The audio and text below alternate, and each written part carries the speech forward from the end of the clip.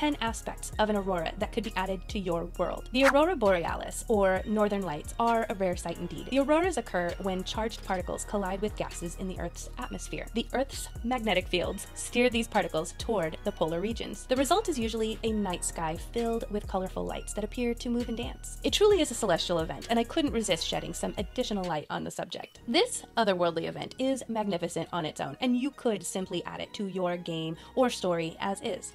However, I urge you to examine this phenomenon a little closer. The auroras can change shape, like colorful ribbons that move and dance across the sky, and this instantly reminded me of ley lines in tabletop role-playing games. Now, ley lines are supposed to be conduits of magical energy or pools of power that traverse around the world, sort of like the veins and arteries of everything that's living. There's no physical descriptor in role-playing games, or in the lore, for ley lines, but I imagine that they would look something like the Aurora Borealis. Now, using our own history, it's believed that sacred sites might have been constructed in alignment with ley lines. So what if in your story or game, your characters came across some light display over an unassuming area, and maybe they didn't think anything of it that one time, but it happened again somewhere else, and it happened again somewhere else, and maybe at some point they would connect the dots and realize that these places where this event is happening have some importance because ley lines, lights, and magic plots. How does your world explain the auroras? We understand the science behind these light displays, but how was this phenomena explained before then? Consider what various regions, species, religions, political domains, what they would think of this. Is it considered a portent of doom? Do people worship it, maybe even sacrificing to it? Is an aurora a sign of good luck? Are there holidays around the event? Is it like Groundhog's Day, where if the aurora shows up, fishermen will find more success than if it didn't show up? How do people in your world explain it? Let's look at some historical views in folklore. The Sami people believe the northern lights come from the souls of their dead ancestors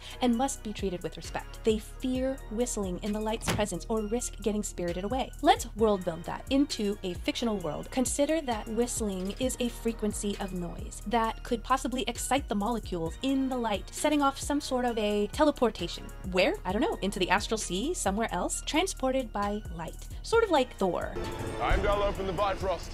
You could make a whole plot out of this. Maybe the villain in your story is planning on building some contraption on a massive scale to emit a frequency that not only transports the villain, but could maybe transport an entire city to another world even. Let's take a look at some other historical views. Some believed that the auroras were bushfires in the spirit world. Some even had laws that forbade anyone but elders from watching the aurora. Some believed that the glaciers could store energy so that they eventually became fluorescent. And some believed that it brought on infectious diseases and even created cures just for this. And lastly, some believed that the ocean was surrounded by vast fires. Now that would make a really cool prophecy in your game or story. Drop hints about some prophecy with the ocean and that fires surrounding it means something, and watch them as they are looking for actual fires instead of this magnificent light display that people believe to be fires. What would this display be called in your world? Aurora Borealis was derived from the Roman goddess of dawn, Aurora, and the Greek name for the north wind, Boreas. So let's take direct inspiration from that and consider what deities you have in your world. What are they called? What do they represent? Pick two that you feel would fit in with the plot of your Aurora Borealis, and you could mash those names together or mash some derivative of their names and come up with the name for your celestial event. The Aurora Borealis, also known as the Northern Lights, are more commonly known because where they take place, there are land masses that are inhabited. However, it's not as commonly known that there are also Southern Lights, and that's because there's not enough accessible land down south where they can be viewed. Let's go back to your villain's plot. What if they made their first attempt to kick off their evil plan with the Aurora Borealis in the north, but their plan was foiled because there are people in the north and people saw what was happening? After your villain's plan is foiled, they now go to the south where they can spend more time building a bigger, better machine, and they will not be stopped because there are less people there to see what's going on and less people to stop them. How long has this event been taking place in your world? If this event has been taking place since the beginning of time, then it should be a household name. Though maybe it's called something differently depending on which region you're in, the belief systems. So consider that. What evidence is there that this event has been taking place since the beginning of time? Are there ancient cave drawings of this event? Are there stone tablets or ancient scrolls written in a dead language that need to be interpreted? And once interpreted, the event is explained. I was fascinated to learn that the Aurora Borealis is said to make sound. It's described as a popping or crackling or sort of like an electrical feed sound. So in your world, does your event make any sound?